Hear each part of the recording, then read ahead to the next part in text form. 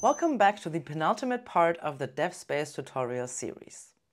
So in this video, we will focus on further modifying your dev container so it is optimized for development purposes. In one of the previous videos, I already mentioned that we discourage the building and pushing of a container image as part of your development cycle. We believe it's best practice to use different images for production and development. Your production image should be lightweight and only contain what is absolutely necessary to run your service. Whereas your development image will probably need tools to build, log, and debug. So for that reason, we recommend for you to replace the production image as soon as your service has been deployed to the cluster. So here we have two deployments again. One is named backend and one is named payment. To replace your production image, first thing we need to do is to select the right container. Here we're using the image selector. Next, we pass in the development image as dev image. Here we're using an image based on Alpine that comes with JavaScript pre-installed. When we run the default dev pipeline, DevSpace will first build all images and then deploy all the deployments. In this example, we are using an image from Docker Hub. But if you are using an image that you built yourself, you need to make sure that it exists in your local registry, because DevSpace will first deploy the production image before it will replace it with the development image. When we run DevSpace dev, we will start development mode for all our services. DevSpace will try to find the target container, and if found, will create a new deployment with the dev image and delete the old deployment. In the payment service, we are also adding a command entry point to keep the container alive.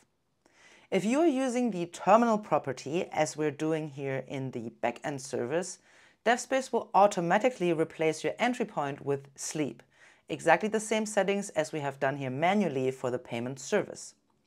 But you can also disable that by setting the disable replace property to true.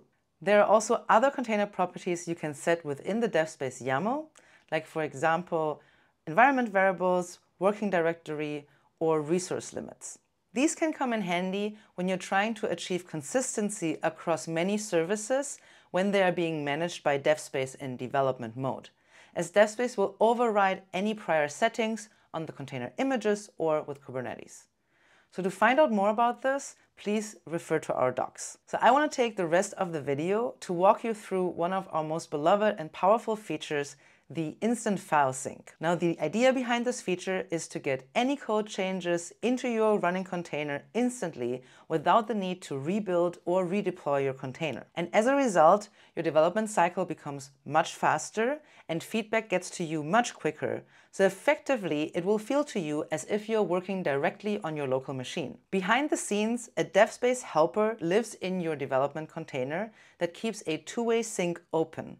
And anytime a file change is detected, either within the container or on your host machine, DevSpace will copy any file changes directly up or downstream. Anytime DevSpace detects a change, a sync will be kicked off. You can sync changes only on startup, in both directions, or only one way, or hook into the lifecycle to execute commands after a sync has happened. Now let's look at our example, which covers some of the most common use cases. Here we have defined one path mapping for each service. For the backend service, we are mapping our working directory to the container's working directory. But we are excluding all files from syncing into all directions except for the dist folder. In the payment service, we are mapping our local working directory to the app directory inside the container. Here we are a bit more sophisticated with our usage of the sync feature. In the download exclude paths property, we define that we don't want the contents from the node modules folder to be downloaded from the container into the local machine. However, all the changes inside the node modules folder on our local machine will still be uploaded into the container. We can also pass a file to DevSpace to specify which files and folders should be excluded from the sync. Here we are passing gitignore to upload exclude file. So all the files and folders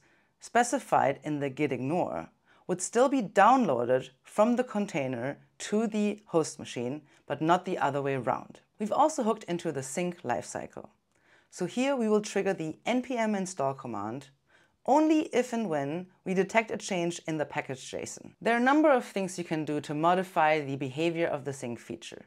For example, you can set a limit on bandwidth, or you can choose a strategy for the initial sync. I highly encourage you to check out our docs and the DevSpace Quick Start features to play around with it a little bit yourself and explore the feature more in depth. So that's it for this video, and we will see each other next time when we take working with the DevSpace YAML to the next level to align and share our best practices across multiple teams. And if you have more questions or comments, you can leave them here or join our Slack where you can talk to maintainers and users.